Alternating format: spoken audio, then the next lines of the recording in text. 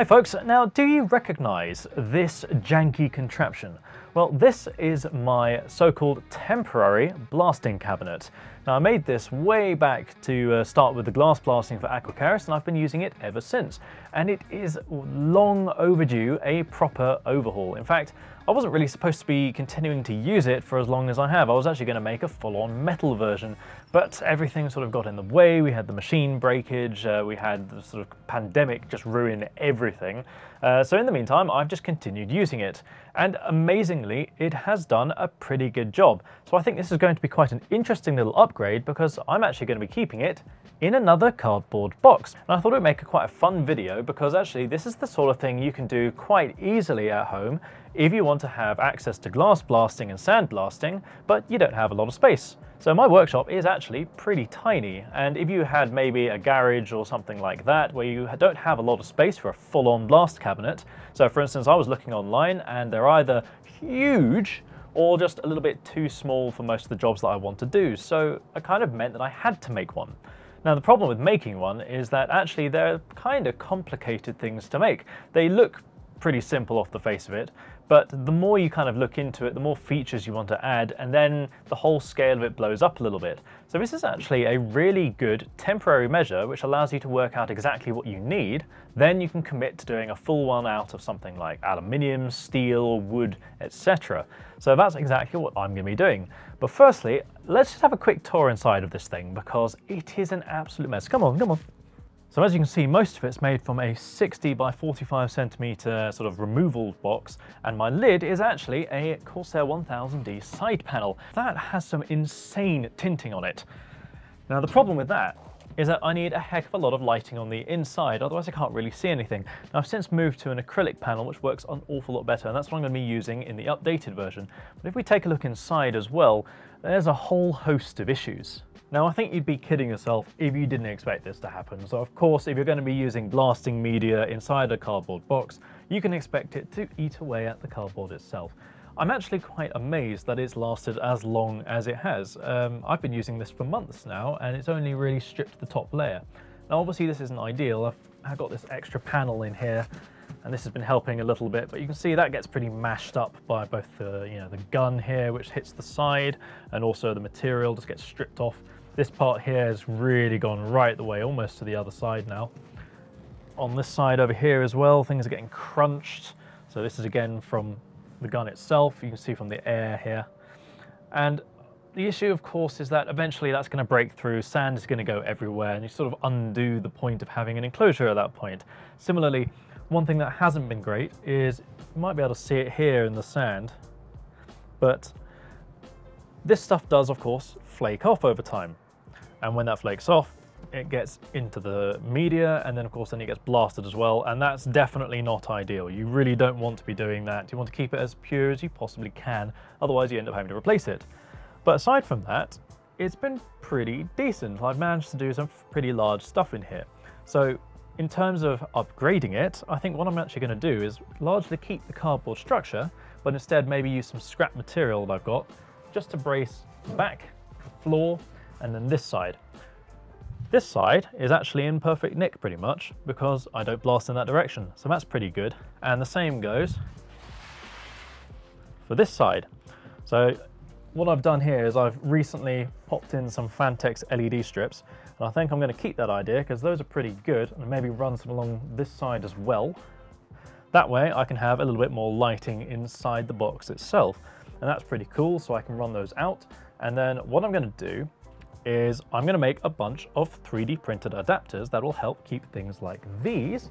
So this is the media hose down here, if it focuses, and then this is the air hose. So I want these, which are currently just sort of sealed off with a bit of tape, I want those to have a proper adapter, and that will keep that part of the box nicely sealed. Now a big issue here of course as well is all this sand, because I haven't really got a good way of taking this out of the box. Now on a proper one, you have like a V shape on the bottom, and it all funnels it down into the middle and puts it straight back into another container. I can't really do that with this particular shape, and if I added one, I'd actually lose an awful lot of height, and that would make it quite difficult for me. So what I'm going to do instead is I'm going to have an opening around over here also. That should help me funnel things out of the box without having to use a scoop and essentially take it from that into a bucket. But with that all said and done, let's just take the whole thing apart and I can show you exactly what you need to be able to make your own setup at home.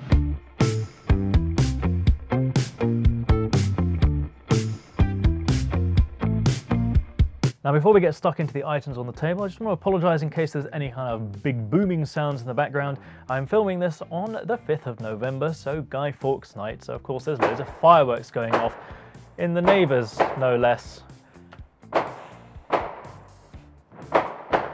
I'll give it a few seconds and I'll come back to it. One eternity later. Okay, they seem to have stopped for a while. Let's see how far we can get before it starts up again. Now, if you want to be able to set up yourself, these are the items you're going to have to purchase. And I'm going to have links to all these in the description as well. But the first thing you need to sort out is the compressor, because that, of course, is the vital piece of equipment in all of this. And it does need to be quite a beefy one, I'm afraid, because glass blasting uses a lot of air. You're going to need a compressor with not only a large tank volume, but also a high free air rating. So in fact, my compressor, which is a Swan Silent one, even that one, as beefy as it is for the CNC, can't really deliver enough free air for this particular system. It kind of stutters out after a few seconds of use at full pressure. So what you're going to want to have is a large compressor that can reliably deliver that free air. So first things first, you have your media blasting gun. And I've got a fairly simple one here from Clark, and I got this from Machine Mart. It's a very simple device. You basically just have your gun here. It has a tube which then goes into the media, and then you connect it to your air supply. Now to do that, I've got this coiled hose, and this is kind of a cheap regular hose. I find this works incredibly well because if you're inside an enclosed space, you actually want to be able to have flexibility, and having another stiff hose like this one already in there, it makes it quite difficult to maneuver the gun to the shapes that you want it to be at, because you generally want to be spraying at 90 degrees to your surface. So actually I found having one like this is really handy. Now what I've gone and done is I've taken some quick disconnect fittings and put it onto either end so I can easily connect it to the gun, and then on this side I have a bayonet so that I can connect it to a reel. So I've gone and taken this reel and put it on the wall of the workshop, and then if we take it out, I basically pull it out, connect it, and now I've got fresh air supply, and then afterwards I can just disconnect it and reel it back. So it's a really handy one if you haven't got much space like me. The next essential item are these, which are your blasting. The next essential items are these, and these are the blasting gloves. Now I got these on Amazon and they're pretty good actually. The only main issue is the fact that you do lose a bit of dexterity. So if you can get some slightly smaller ones that fit your hands well, that's what I would recommend. But these haven't been that bad, and they have at least kept me nice and safe. Now the way that they work is they basically have these plastic rings here, and you put these into the box or your enclosure, and then they seal it up with this sort of rubber seal on the side here, and then you screw them together. And that should keep all the sand inside the enclosure. Now the handy thing about that is obviously it makes it a lot easier to keep everything enclosed, and you're going to need these to be able to interface with the gun and everything on the inside of the enclosure. And these are basically the essential items. There aren't that many other things that you need to get going. Obviously you're going to have your cardboard box for your homemade enclosure, and I'll go into some more details about that in a moment when I show you how I'm going to be handling it. Now there's one additional thing which is pretty useful, and that is having some LED strips. Now these are the Phanteks ones that came with my controller that I've been using for some of the other parts recently. So I'm just repurposing these for the inside of the box because they work quite nicely. They're kind of flexible, they have good color, easy control from the controller, and then also the other handy thing is that they're properly sealed up with rubber, so they're not going to necessarily disintegrate from all the glass around the outside of it. But having these is a good idea because then it means that you don't have to rely on the light kind of bouncing inside. And of course, if you're inside an enclosure, it's probably going to be quite dark and you want to be able to see the part you're working with. So some LEDs are a really good idea. Now I'd just go and grab some cheap white ones from Amazon, maybe with a switch. Keep it as simple as you possibly can, maybe USB powered. You don't really want to have to be fussing around with lots of controllers and things if you can help it. I've always got one hooked up anyway, so I'm using these ones for that reason. But in my view, for something like this, keep it as simple as you possibly can. Mains powered will be really good. Now I did say that I wanted to spruce up this box and make it a little bit more robust, and to do that I've 3D printed these little gubbins. So these are basically quality of life improvements that should make things a little bit easier to use and more durable at the same time. So for instance, we have this little sliding door here. And basically this will sit on the front and allow me to scoop out all of my material just with opening the door and shutting it, and to prevent anything from coming out thanks to this big lip over here. Similarly, we've got ourselves a quick disconnect system. Now I have one of these already in the box, but the problem is the tube comes out of the side and that gets messy and I have to have a seal and it's a bit of a problem. So to get around that, I printed off this. Now basically this thing here fits into these parts here like so, and then that allows this system to be kept nice and neat with a flange here, and then that's all secured with this locking ring.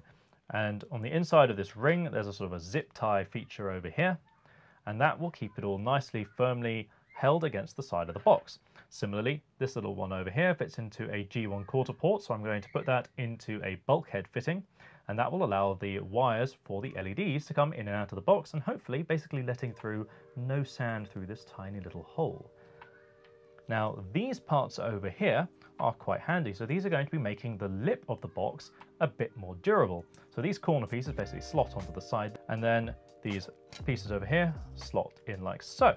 You'll notice there's a bit of a line going down the middle here, and that is actually a groove for an O-ring, because I'm expecting this not really to line up and be extra flat or anything like that. As a result, there will be little gaps. Now I don't really want gaps because that means sand just pours all the way through and gets all over the workshop. So to mitigate that, I'm going to be putting an O-ring in there, and that should just help seal it up against the plastic on the top and keep things inside. Now I'm going to be having links to all these parts in the description. I'm going to be making special parametric versions so that you can change the sizes very easily to fit whatever box or system that you're going to be using at home, so you can print them more easily. But with that all said and done, I think it's about time we fitted all this stuff to the box and check out if it actually works.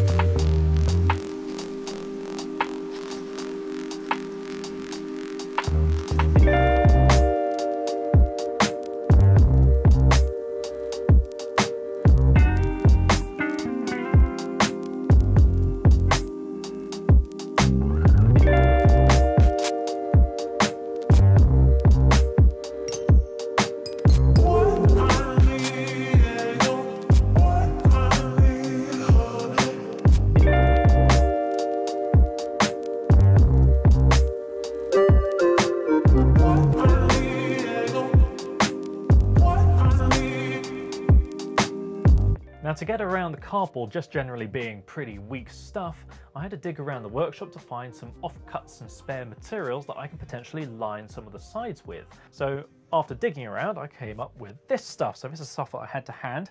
This is some 5mm acrylic, and it's this glossy black. Now, I've had this for a long time, and because I don't tend to use glossy materials because they scratch very easily and end up not looking very good, which as you can see has happened to this one, believe it or not, it is exactly the right size. So obviously this is probably what I thought was the right size for my machine at the time, so it lines up rather nicely. And then for the sides, as chance would have it, I have some aluminium, and this is 1.5mm aluminium. And I don't tend to cut this stuff any longer actually. I find that because it's so thin, it's actually quite difficult to clamp down, and it almost always comes bowed like this, and that becomes a bit of a problem. So actually I don't mind basically sacrificing this. And again, look at that. It is exactly the right size that I need it to be. So what I'm going to do is I'm going to put one of these sides just slotting in on the back here, and then the other side, because obviously it's a lot smaller, I'm just going to bend it along. So rather than cutting it to size, I'm just going to bend it using my brake, and then that should help keep everything nice and tight and be the simplest possible way of lining it all. And then into that, I'm just going to cut a little hole which will allow the various adapters that I've designed to fit in, and it should be as simple as that. So that's what we're going to get on to doing right now.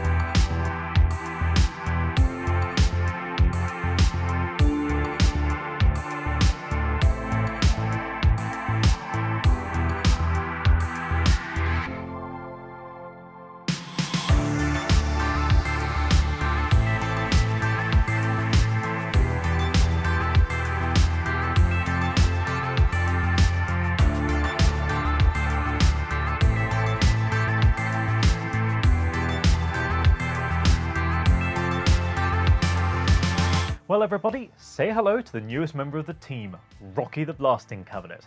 Now, he might have the face of a cardboard box, but he has the heart of a steel armoured crate, because inside he is armoured with aluminium panels, so he should be a little bit more durable, along with acrylic for the floor, full RGB lighting so that you can see on the inside, and that means I should be able to film the blasting process now, which should be good fun.